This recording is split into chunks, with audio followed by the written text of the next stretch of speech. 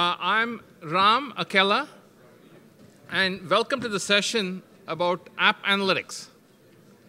Is everyone wide awake? Yes? OK. Very good. So what is different about the app analytic world? What is different is you've always heard about users meeting the firm, right, and e-commerce.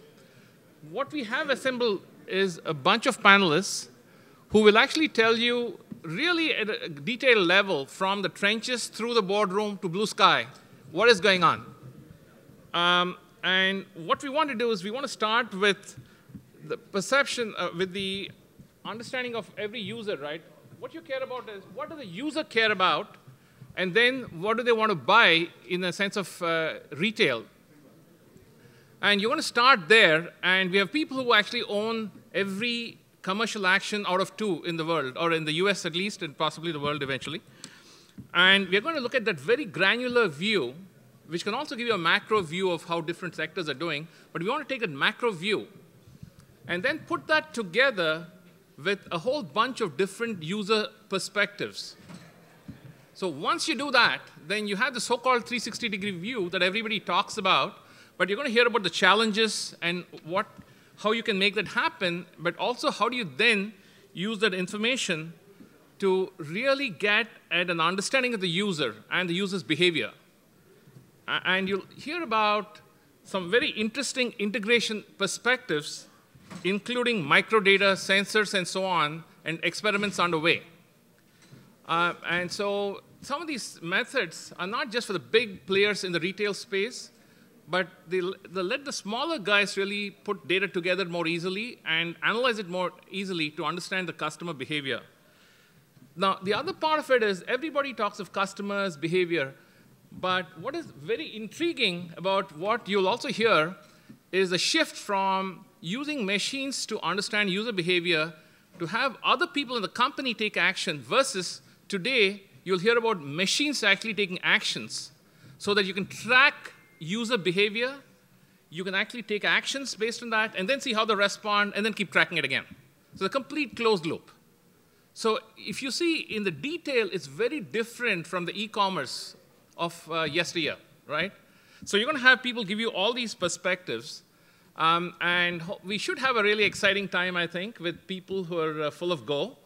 And so without further ado, I want to introduce by the way, the moderator is Avnish from Plum Slice.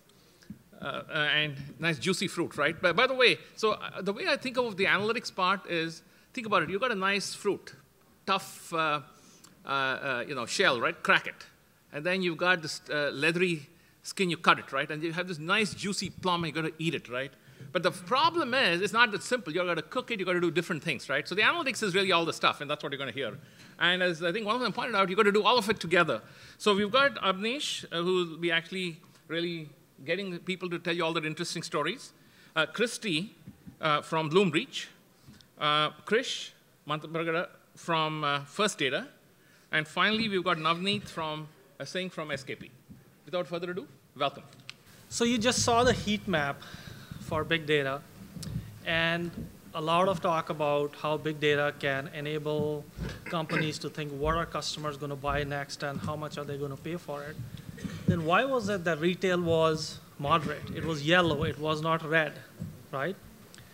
So there has been, over the last 2 years, there has been a lot of talk about the technology behind big data.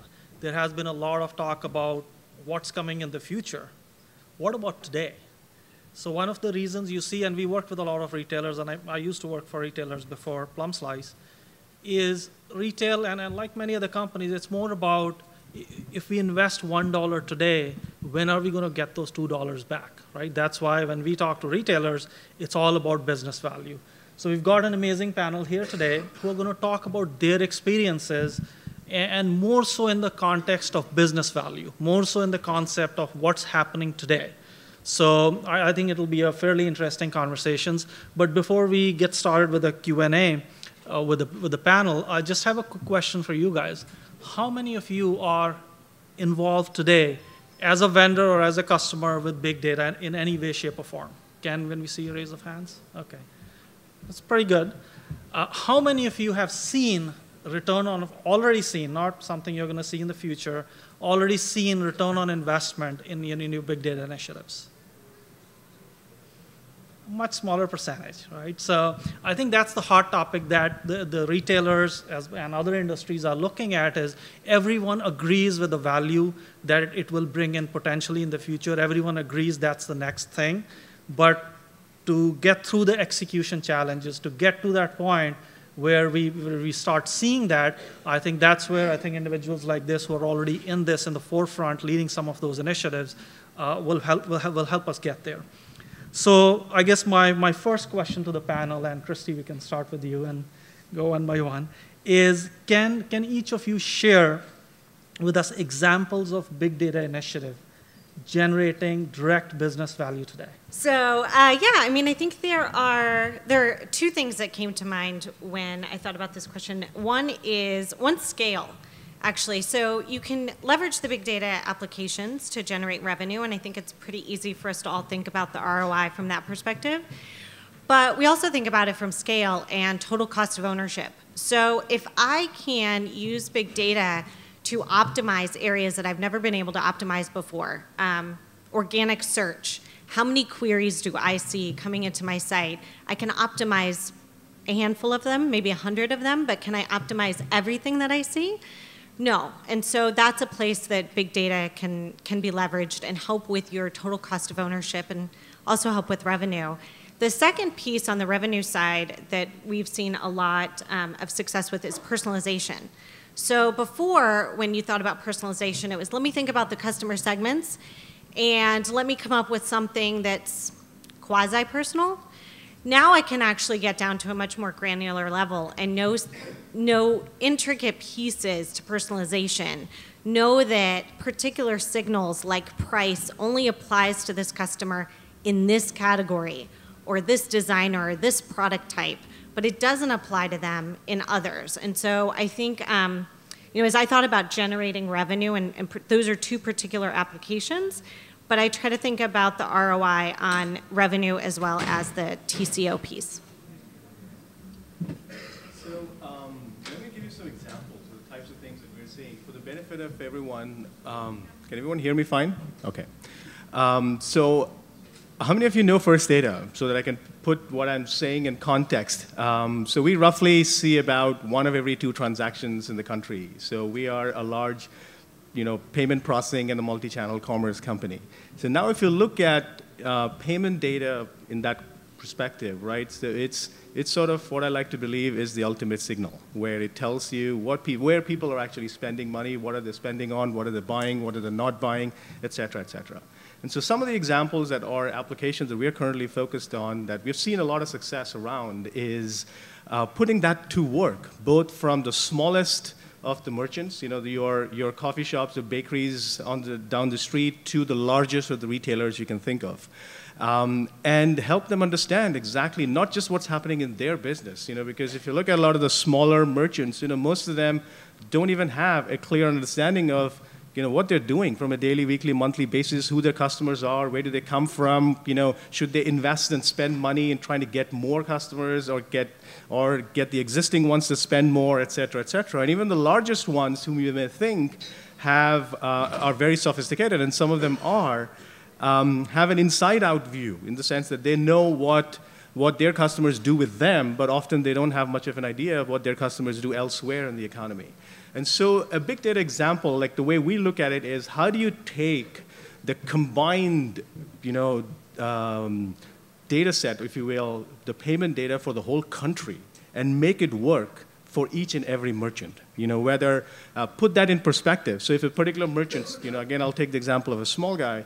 If they've made $1,000 a day, is that good? Is that bad? And what type of customers come in? And how are trends that are very local to a particular area are beneficial? How can we make that work for a particular merchant? If you're a large one, again, right, you're spread across the country, you've got multiple locations, those types of things. And often, you've got certain stores that perform great, certain ones that don't. And again, why? Why are certain locations behaving a certain way, certain are? So these are some of the areas where, we feel that both the combination of the transaction payment data itself, combined with other POS and other types of data that we're engaged in, has produced some tremendous value to both the little and the large guys. So direct business value out of big data and big data analysis. Well, let me tell you how we at SK Planet. SK Planet, by the way, is a shopping platform for both merchants and consumers.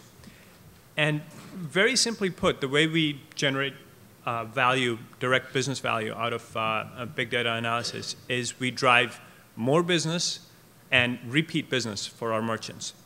And we do this by personalizing the experience, the promotions, giving product recommendations for our consumers. And on top of that, what we've done is we're really leveraging sensors like BLE beacons to really get the micro-location of consumers, to track their behavior and their location and so forth, to make the recommendations and the targeted promotions that much more meaningful. And it absolutely results in a direct impact on the amount of business, new business, and repeat business that our merchants see in our network. Okay, thank you. So as a follow-up, if you looked at the marketplace today, especially from the applications perspective, and that was pointed out earlier this morning too, there's a big gap. There are little to no shrink-wrapped applications available around big data. And the level of complexity involved, and again, there was stuff this morning, and I started out as a software developer, and I don't understand 80% of the stuff when I see it in front of me when we are talking about the technology aspects, right? So given the level of complexity involved, given the level of investment involved, and you guys touched on it a little bit, but as a follow-up, can you expand on the fact that is big data for big companies only? Or can smaller to mid-sized companies also think about, in addition to getting insights from companies like yours, could they be doing something directly around big data, or are we like a few years away from that? Sure. Do you want me to start? Yep, let's start that way this time. Yeah.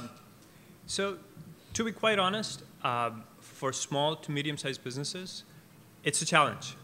It's a challenge to do big data analysis because they don't have the resources, the infrastructure in place, and a meaningful amount of data to do big data analysis. But that's where enablers can come in. So we at SK Planet are an enabler, right? If they were to do it by themselves, that would be akin to a user trying to get a movie recommendation using a piece of software that only takes his or her viewing history into account, not everybody's, right? So what we at SK Planet, we do what Netflix did for movies, is we aggregate all the data across our merchants and use that in an anonymous way to generate meaningful insights. So for example, consumer preferences and recommendations based on consumer preferences, it's one thing if you know a consumer's purchase history at one merchant, but it's another altogether if you know their purchase history at all the merchants. And couple that with demographics and then target based on that. So when the enablers come into the picture, absolutely, big data insights can be made available to small and medium-sized merchants. Yeah, I'd like to, and just to build upon that, you almost have to look at the problem a little differently, right? If you look at the largest of the retailers, there's hardware, there's software, there's services, and then they have to load up the software with the data, and then they see magic, right? But for the smaller guy, you almost have to, it's no longer just, software as a service, or it has to be data plus software as a service, so that it's instant on, it's available to them with minimum investment or expertise from their side. And then combine that with some of the things that Navneet was talking about, where how can you leverage the data set of the larger merchant base to put it to work for each and every single merchant. And I think that's sort of the key when you look at it from a small merchant perspective. Like, we serve roughly 6 million merchants worldwide, ranging from the smallest of the guys to the big ones. And in the small ones, the where we are seeing the most interest in is, like, where should I open my new store, right? And like, where are my customers coming from? How far do they travel? And how far do they drive to get to? And people who shop at my locations, where else do they shop? And even if these are unrelated categories, they're very interesting to the small businesses because they like to co-market. They like to figure out like where to send the flyers or where to send the emails. So things like that. So these are examples where no individual merchant will not be able to solve this problem by themselves. But when you combine like data plus software and put the larger data set to work, the results are tremendous for each and every small guy. Yeah, I agree. I mean, you, as a small or medium merchant, you definitely want to add the data. But the other piece of it is you don't want the data just to give you some insight that then you have to go make a decision on or go act on. I don't have a full team as a small or medium business to actually go look at the data on a regular basis, pull out the insights myself, and then go do the action. And who knows, that might mean taking it to another team and convincing them. You want the big data application to actually drive the action itself and self-optimize. And I think that's where an additional bang for the buck with big data comes in for small and medium. One is if you can leverage bigger data than just yourself. And the second is if you can start acting on it, or the system will act on it for you without you having to go manually do everything. Okay, thank you. So for the entrepreneurs in the room, and I'll sort of do a, without naming the full, plum slice, we using big data for, based on our work with the retailers, we found an opportunity where we take in a lot of data, images, reviews, social networks and all. We're using that data to understand the trends and also to understand the customer behaviors, how are they searching, what keywords are they using. So this was one opportunity. So for the entrepreneurs in the room, given that you work with customers directly around a lot of data, what opportunities do you think exist in the near term, in the next 1 to 3 years, that you think the industry would be ready for, but there's a gap? Are there any specific examples that you could provide to them today? And Christy, we can start with this. Oh, sure. Well, the really, really good ones I'm keeping to myself, but I gave mine away. Just kidding. Come on, share. No, I really like BloomReach, so I'll give you guys I'm staying there. I'll give you my best. I think, what I've seen around data at merchants, or that we've, talked to merchants on a regular basis is, this is all great, but I don't have a team of data scientists. So how do I access it? How do I understand what to do with it? How do I interpret it? How can I make decisions such as what should I buy going forward? So all around, there's a wealth of data. It's really cool, but there's only so much I can do. So if you can take that and somehow layer on top of it a very easy, minimal system that works, and you don't have to be a data scientist, you don't have to be a computer programmer to access it and make decisions on it, I think that would be really powerful. So I would say that, again, keeping retail as the topic of discussion here, it's fascinating. The entire industry is getting fundamentally disrupted. And I'll just take a few examples. If you look at, even the most boring thing like a POS, point of sale device. Traditionally, they have been like client server standalone type devices. And if I were a retailer with 20 stores, I had to jump through hoops to pull this data from each of these stores and aggregate to find out what is actually selling. Point of sale is getting fundamentally disrupted. You're getting point of sale in the cloud. All of these are interconnected. Now you've got a new set of data set that's becoming available, and they're all becoming open architectures. So think what happened on the apps on the mobile phone, where suddenly it drove a whole set of innovation, driving very interesting applications that you can't imagine. The exact same thing is happening at POS, where whether it's inventory management or customer engagement or loyalty marketing, or suddenly they now will all have access to point of sale data down to the SKU level, et cetera, et cetera. So that's a whole area, and I believe lots of very interesting companies are going to be built around that. And you can even look at some of the other areas, if you will, right? I mean, what do retailers ultimately care about? You know, customer engagement, marketing is clearly one of them, and I touched upon some of that.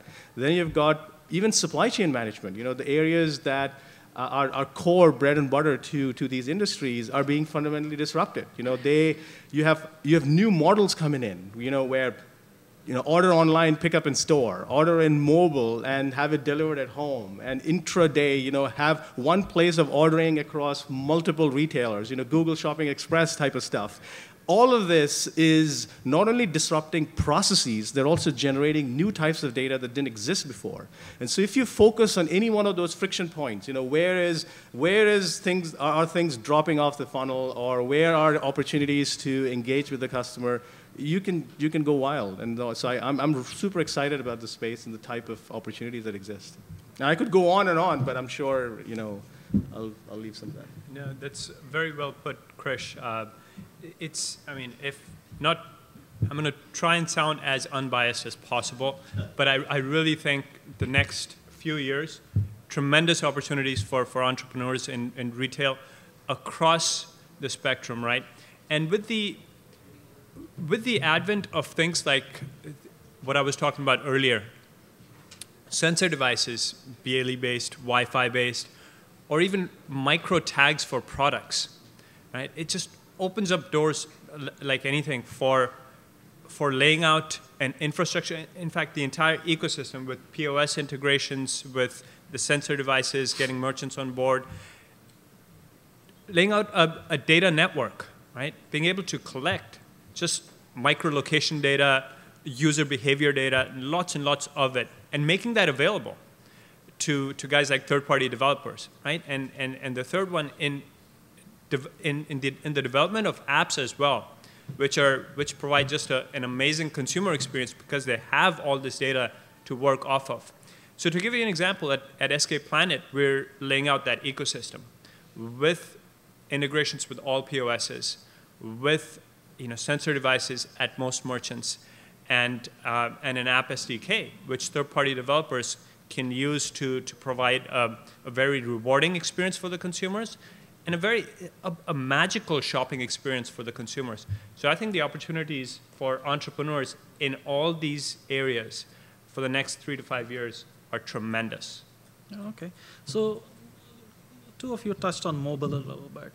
So while the vertical itself is different, some of the companies we're talking to, and we sort of customers and prospective customers, they have, when you talk to them about big data, there are a lot of conflicting priorities. Barring the top 4 or 5 retailers, the amount of resources, whether it's capital, whether it's more than capital, it's their human capital, the folks who know their business, their bandwidth is limited. Right? So every year, they have to make decisions on which initiatives do we work on versus not. And mobile right now, it's turning, for retail specifically, it's sort of becoming the glue that's bringing all the channels together, right? In the past, companies say, okay, I have retail stores and I have e-commerce, and they used to run as separate divisions, even located in different geographies. Mobile is forcing them to bring everything together, right? So there's a lot of initiatives around mobile that are actually really exciting that are going on. So when you think about allocation of human capital as well as cash to big data initiatives, you talked about opportunities for entrepreneurs, but keeping this in mind, do you guys have any advice for companies who are thinking about stepping into or trying to make a decision on, is big data right for me or not, as they work with these other priorities? And Navneet, I guess we can start with you. Yeah, no,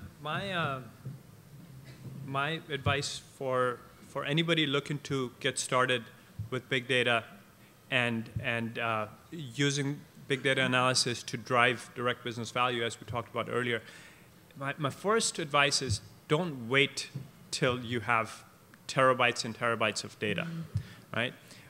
Start thinking about your personalization objectives, your recommendations, your overall business objectives right away. And once you have that big data, don't just build fancy dashboards for executives on it, right? Make it actionable, and make it actionable in as automated a way as possible, right? You're always going to have the problem, what we call the cold start problem. Right? When you start out, you don't have enough data. How do you provide a great data-driven consumer experience to a consumer when you don't know anything about them? So when you don't have first-party data, right? When you don't have enough first-party data collected, think about acquiring third-party data. And there's plenty of good third-party data. There's plenty of companies like BlueKai, Axiom, others that, for marketers and for commerce, you can use that data to right away provide a good experience. So that would be my advice to people starting out. Okay. To the retailers, I would say never let an IT guy lead a big data project. I would say that in fact, you should not have any project without a business sponsor. And for the startups in the crowd, I would say, here's your opportunity. You can be that business person because most retailers are struggling. And so if you, again, going back to like what retailers care about the most, one is customer engagement, customer insights, understanding who their customer is. The second is around, what products should they carry to serve that customer, merchandising, that type of stuff. And then supply chain, to be able to deliver with all the disruption that's happening. Each one of these are massive opportunities. And so first thing to do is to find out which of these three are your problem areas so that you can direct your big data initiatives to solve that specific problem. You have to start with the problem and work backwards because it can people can very easily get fascinated with all the fancy cloud-based architectures that are coming up and have this boil the ocean type of a project. And so depending on the specific initiative that's burning for your company, like are you struggling with trying to attract new customers, or are you struggling with efficiencies in your supply chain, or are you struggling with new product introduction type of stuff, whatever that problem is, and work backwards from there to be able to invest in the right technologies to make that happen. And for the entrepreneurs, I would say is identify the retailers who are struggling the most in each of these areas, and that's your opportunity because there are quite a few of them. Those are great points. I think I would just add that, you're right, retailers have so many different priorities that they're thinking about today. Obviously, mobile has impacted that greatly. I had one channel I had to worry about and try to optimize before, and I spent 15 years optimizing it, and now people are on the mobile phone. I think the mobile phone is changing the way they're engaging everywhere and the way they view retail. I can get everything I want on demand, and I want it to be about me. And now there's even bigger wealth of information that I have access to. So if I were thinking about priorities, big data is actually the one that will hit across all of your channels and can take that kind of shift in user mindset and solve it across everything. So I think if I were thinking it through, what do I tackle? Do I tackle mobile? Do I continue to optimize desktop? Do I add big data elements? I think I focus on big data, and exactly as you said, what is your objective? You can't apply it everywhere at once. What's your objective, and then what is your success criteria? How do you know this is going to actually be successful after you've applied it? Okay, thank you. So without naming the retailer, and what I'm sharing is public information, some of the things retailers are working on right now as we speak, some are in pilot mode, is, for example, if you're walking in a mall and the store's nearby, and they see you have an unused gift card or an unused points on the rewards card, they will ping you and say, do you want to come in? We are close by. Because the perceived value of both the gift cards as well as your reward points is a little bit less than cash, so it's easier to get the customer in. Another retailer right now is working on, if you are in their aisles, they're actually piloting a scan and go program where you can scan items. You take a scanner in addition to your grocery cart or whatever cart you are in, and this is not a grocery retailer. And as you are taking items off the shelf, you're scanning them right there so that instead of going to the self-checkout lane and scanning them there, you're scanning. So as you're scanning items on the aisles, they're working on algorithms behind the scenes to cross-sell and upsell right there in the aisle while they are shopping, right? So while all this is going on, so you will see this coming out of pilot mode soon. So this is not the future. This is going to be happening soon. What other opportunities, like where do we go from here? Where do retailers go from here? based on your conversations, what do you think is coming next for big data as far as retail is concerned? Okay, I'll go first. So if you look at retail commerce, right, 90% of the commerce is still offline, right? So, and 10%, is e-commerce. And in that 10%, it's amazing how much do retailers know about their consumers. Like, every click, every pass through the journey, how many people dropped out of the shopping cart, where did they come from, did a search drive them to come to the website, et cetera, et cetera. So you know everything about, or the retailers know everything about that consumer. The 90% is wide open. Where you look at physical retail, where majority of the commerce is still, they know very little about their consumers. Like how long do people spend in their stores before they buy something? And that whole area, all that innovation that you saw in the online world is now hitting the physical world as well. Navneet talked about beacons and stuff, right? So where that's where sort of IoT and big data come together, where now basically how many people come into your store, how long they have been there, what aisles they're visiting, what products they're touching, what products they're not touching. Every one of this is a great opportunity where essentially it gives the touch points between a retail enterprise and an end consumer are just exploding. And that, as Abneesh was alluding to earlier, is exposing a lot of holes in their current infrastructures where they're not able to connect those dots. The consumer is demanding, obviously, a consistency of experience regardless of how they entertain. Like you expect, when you like something on Facebook or when you talk about products or retailers, you expect the retailers to know about you and be able to serve and have that consistency of experience. So the offline world, I would say, is wide open, and mobile is driving that convergence, which opens up a lot of opportunities. Thanks, Krish. So we are officially out of time, but I guess we can take 30 seconds each to finish up this question, and then if you guys have more questions for the panel, they'll be available outside. Sure. I'll just add to what Krish said. I'm very focused on brick and mortar retail, and I really do think what's next is just a transformation of the shopping experience. Today, it can be a frustrating journey through a store. I want that journey to be rewarding, to be very, very convenient, and to be personal. The customer service, very personalized. Today, my wife enjoys go shopping. I'm looking forward to the day that I'll enjoy go shopping. Oh no, we'll talk. I enjoy shopping. I'll help. I think that's totally true for the majority of retailers. So they have physical locations. It's all about the personal connection. There's a store associate or someone who can help me. There are many retailers that are online only, and I think their next evolution is figuring out how to bring that same type of experience online. How can I know you've come to this e-commerce site a gazillion times. I shouldn't act like it's the first time that you came. I should treat you accordingly. So I think for those online-only retailers, it's trying to emulate that same experience without the actual physical location. Thank you. So thanks a lot, folks, and a big round of applause for Krish and Navneet.